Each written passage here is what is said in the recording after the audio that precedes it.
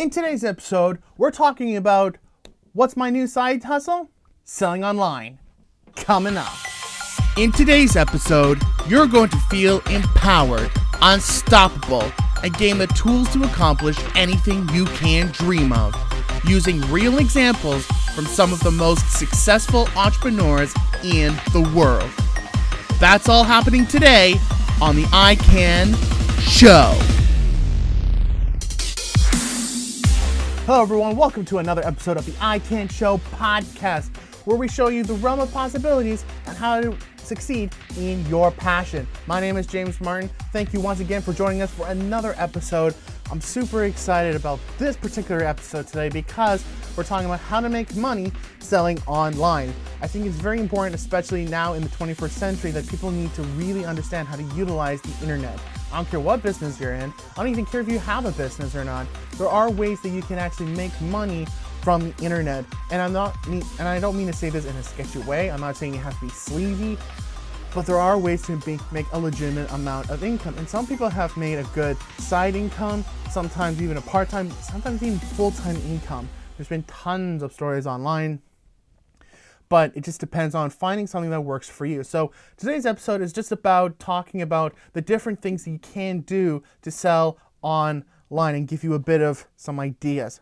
And by the way, if you got any value out of this podcast, if something inspires you and something really stood out to you, please let me know, either commenting down below or shoot us an email at magicupmedia@gmail.com. Looking forward to hearing your thoughts. All right, so selling online. Why would you want to sell online? So first off, there's two big reasons. One, even if you don't have a business, maybe you just have a hobby, you can still be able to sell online. And if you have a business, there's extra channels of revenue to be selling online. The other thing is you do not need a storefront. All you need is a link. That's all it is. The internet is a dominant real estate. But here's the best part. There is always room to grow and find a particular niche that you can serve. Especially the more tighter you can get on that niche, the better. Different forms of selling would be like affiliate, flipping, or digital downloads. Just a few different ideas. Here are the pros and cons to selling online according to Shopify.ca. The first pro is you can increase sales from a high traffic channel. The chief draw of selling on marketplaces such as Amazon and eBay is the scale of their online presence. Amazon draws nearly 184 million visitors a month, and eBay is home to over 164 million active buyers. That's a heck of a lot of eyeballs, and those eyeballs can translate into higher sales volumes. According to Amazon executives, sellers report on average 50% increase in sales when they join Amazon Marketplace. The other pro is you can acquire new customers. Nobody visits Amazon or eBay searching for your store, but they may be searching for and discover your products. Products they may not have discovered otherwise, or that they may have purchased from a competitor. But once you got a customer in the door, even if it's through a marketplace, you've got a chance to win repeat business through excellent service and fulfillment. This is especially the case if you're selling products in a category that encourages frequent, repeat purchases, such as a hobby, supplies, or fishing gear. Another pro is many people prefer shopping via marketplaces. So marketplaces are all about strength in numbers. This is as true for online markets as it is for real world examples like farm markets, shopping malls, and food trailer parks. The variety of all-in-one aspect of the marketplace can draw in a lot of customers who prefer that kind of shopping experience. Online marketplaces also bring the additional layer of single-stream checkout and fulfillment support in order to create seamless experience for buyers. Now there are a little bit of cons. The first one is marketplace fees. Setting up shop on a marketplace can potentially supercharge your sales, but it also exposes you into another cost center. Most marketplace fees are deducted as a percentage of each sale and can vary from site to site and even category to category. In highly commoditized, low-margin categories, the numbers may just not add up. Before selling your products on a marketplace, you'll want to make sure you have a good sense of your margins and a firm understanding of the marketplace fee structure. The other con is limited control. While the marketplace infrastructure has many advantages, it's important to remember that it can cut both ways. Marketplaces don't exist to help you, but to help themselves. They want to focus to be on the products, not the sellers. And that means they might restrict the degree to which you can brand your presence, communicate with customers, dictate what items you can sell and cannot sell, and so on and so on. And lastly, keeping inventory in sync. A marketplace is essentially a second point of sale. It sometimes can't be configured to talk to your shopping cart. In effect, both draw down the same inventory but don't sync with one another, making it challenging to understand your stock levels without lots of manual reconciliation. So just keep that in mind. I'm all for selling online. It depends on where you do it though. There's a lot of different places. Like you can even do selling on Facebook. You can do it through Amazon. But once again, it's important to find something that works for you and works for what you're trying to sell and what you're overall trying to do to help the community. Now we're going to go to the first part about selling online, which is affiliate marketing. This is when you sell other people's stuff and you get a commission. So according to, again, one of my favorite YouTubers, Think Media, Sean Cannell has a video called How to Make Money on YouTube with Affiliate Marketing. Here's what he says. So number one, you want to start with an Amazon account. He's a huge advocate for Amazon. It's one of these dominating platforms now. So you sign up for the associate program. And by the way, you find that by Google searching Amazon affiliate program. It's the best way you find an associate program with anyone. Most of the time, you may not find that through the websites themselves. Next, you're going to create a link to any product which will be unique to you, which means that no one can just copy your link and then just utilize it as their own. That is a link specifically for you. Next, you're going to share it. You're going to make a product review video and put the link in the video description or share it anywhere. When someone clicks on the link and buys that product, you earn a commission. For Amazon, it's about 4 to 10% from that product. And if that person buys anything else within 24 hours after buying the product through your link, you will also get a commission for everything else that was purchased. Now, when you look at the math, you're not looking at a lot, 4 to 10%. I mean, that's like if someone bought $100 worth of stuff, you're going to get anywhere from 4 to 10 bucks. However, you want to multiply that again and again and again and again and again. You may get a few people through one link for that video. You're going to do a blog and you're going to do another link, or you're going to do another video, and you keep posting all this content and all these links, and then the numbers do multiply and add up later on. So it does work out later, but it does take time and it does take some work. Society6, eBay, Amazon, and a lot of other sites and companies also do affiliate marketing. Now, here's some big mistakes that a lot of people usually do with affiliate marketing. Anytime you can put in a link, I mean, I know that Sean Cannell, what he usually does is anytime he makes a video, it could be about anything. It could be about Instagram advice, you know, but what he'll do is he'll link up the products that he uses in order to make the video, right? He'll tell you the camera, he'll tell you the lights, he'll tell you the microphone. That's one way he makes money. It's a way of just really utilizing everything you can, every opportunity that you can. A lot of people think it's sketchy, and his answer is it's absolutely not. It's recommended, and it's adding value to you and the product and to your buyer. It's a win-win-win situation. Authenticity. You don't want to be salesy and you don't want to look stupid. You're showing the link to the product because you're helping someone figure out a problem. Someone may be looking for something in particular. They're going to look to you. They're going to listen to your advice because you want to help them out. And then you're basically saying, here, instead of going to Walmart or going to a mall and trying to look through the aisles to try and find whatever you're looking for, here's a direct link to what I'm talking about. Boom, done. You have to disclose in your details that the link is an affiliate link. That's more of a policy thing. So just keep that in mind. Anytime you do a video or a blog, keep in mind that it is an affiliate. Here's a few pro tips. Number one, make sure you tell your audience about the links to the product are in the description of your video or wherever you're putting the links to. I don't care where it is, but just let people know that you are offering that link. It's good that people know that. Even if you're not doing a review, you can use the link to your equipment in the description in case someone's interested. I already mentioned that before. Optimize your video tags and names so that it's easier for people to find your video and want to watch and click on your link. So what that means is, let's say you're doing a video and it's like, different sort of, I want to say cameras, cheap cameras that you can use.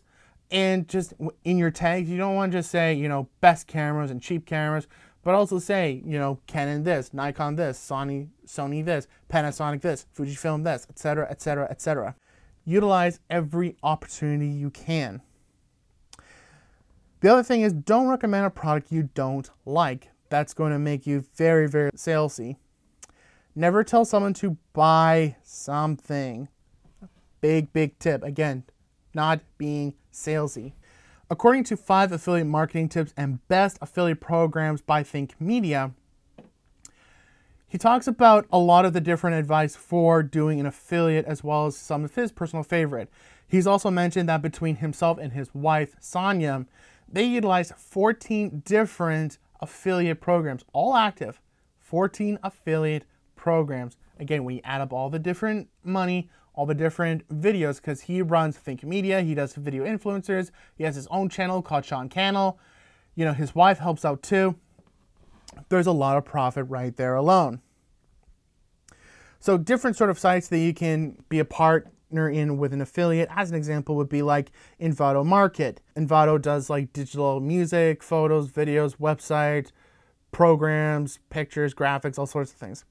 Amazon Affiliate, B&H Photo Video, Adobe, GearBest, Share a Sale, Flix Offers, ClickBank, Reward Style, Apple or iTunes, and literally almost any business out there. Walmart, Home Depot, Target, Starbucks, Uber, etc. Sometimes a business may offer you to be an ambassador or a partner as opposed to an affiliate. And it's the exact same idea. And you can even utilize this for yourself. Can you offer someone else an affiliate to your business in order for you to get more customers? But it's a win-win both ways.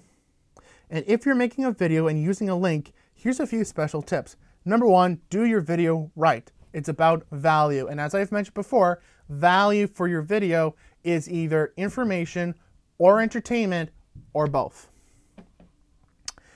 Use searchable names. Again, ranked videos. Use the right product with the right person at the right time. Research with your niche really, really helps. White space, which is low competition. Videos where there isn't a lot of other people doing the same thing.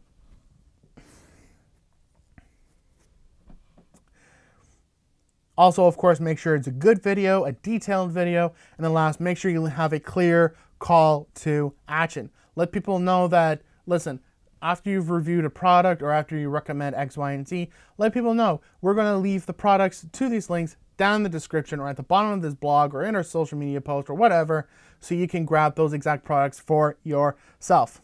All right. Now that's affiliate. Now I want to talk to you about something else that's sort of interesting and really caught my eye, which is flipping. This is a challenge from Gary Vaynerchuk that he started called the 2017 Flip Challenge in a video that he posted to his channel called How to Make $20,170 in 2018. Get it? 20,170. Here's the idea. Everyone has a lot of stuff that they don't use. What you're going to do is you're going to search on eBay or Amazon for those exact items and see how much they're selling for. Also, by searching, see what the supply and demand is for that item. Next, you're going to post your items to eBay, Craigslist, Etsy, Amazon, or even Facebook Market and sell your item. The other alternative to this is, because that does sound easy, what a lot of different people are doing kind of as a side hustle, and Gary says this is one of his favorite activities to do on a weekend, is you buy items for cheap at a garage sale and then sell those online. And it becomes a fun hobby, especially in the summertime. So I'm curious, I haven't done flipping, but if you found any benefit, I would love to hear about it in the comments. Let me know how it's benefited you, and if you could please share your story about what you've done and how that's worked out. All right, the last thing I want to talk to you about is the 10 digital products that you can sell online right now, according to youtube.com/Xavier Kelly. This is just to give you guys a few ideas on how you can really utilize the internet to sell whatever you need. Maybe there's something here that you can use to benefit your business and sell things. And personally, I think everyone can benefit from at least one of these different things. Books and ebooks. Selling a digital book on Amazon, Kindle, Nuke Press, iBooks Author, Google Play, ClickBank, anywhere.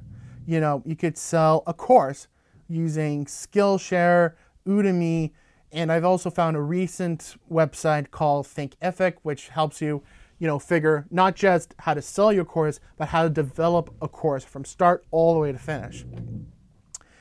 You could sell online softwares, and there's websites that let you create stuff like that.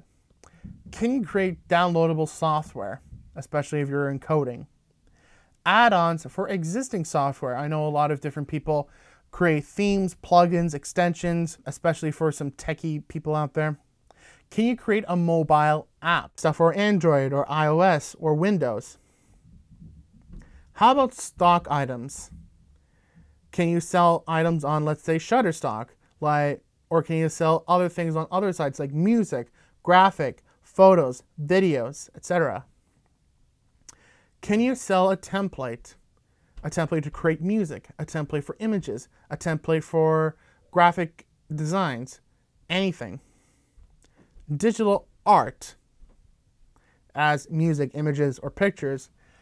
And finally, could you sell a membership site to get special privileges? All right, so I want to hear from you right now. Has there been any sort of advice that has inspired you to want to sell online? If so, I want you to please let me know down in the comments or shoot me an email at magicutmedia@gmail.com. I would love to know your thoughts. If you got any value out of this, I would love to invite you to our special merchandise shop at shop.spreadshirt.ca/iCanShow. There's some amazing merchandise there. And if you purchase any of our merchandise, you're supporting us so we can continue into 2019, make these podcasts better, do more of them, and be able to reach out to other entrepreneurs to really fire up that passion. And if you got any value out of this yourself, we would love it if you could please share these podcasts with other like-minded entrepreneurs. Thank you very much, everyone, for listening to these podcasts. I can't wait to see you next time, and have the most amazing day ever. You can do anything. Take care.